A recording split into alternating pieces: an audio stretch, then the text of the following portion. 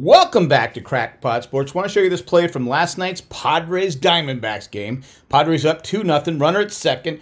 Jurickson Profar lays down a sacrifice bunt. It's a great bunt.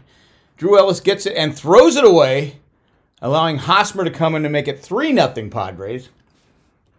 Profar rounds second, heads for third, and is out. And as you watch him slide, he takes his arm and kind of swats it down at Ellis and hits him in the arm. Now the Diamondbacks players are pissed off, and they should be. I thought it was kind of a dirty play. Here it is, a great bunt. Ellis should have just ate the ball. He had no chance of getting Profar at first base, so he allowed the run to score. Again, I don't know what Profar was thinking. You don't make the first out at third base, and you don't make the last out at third base. But here it is again. He's stumbling right here. At this point, he should be thinking, okay, I should be happy just to get to second base. He doesn't. He rounds it, and he's out.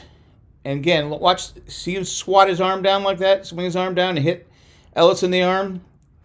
To me, it's a dirty play, and I'm a huge, huge Padre fan, but I thought Profar was in the wrong here. Let me know what you think in the comment section.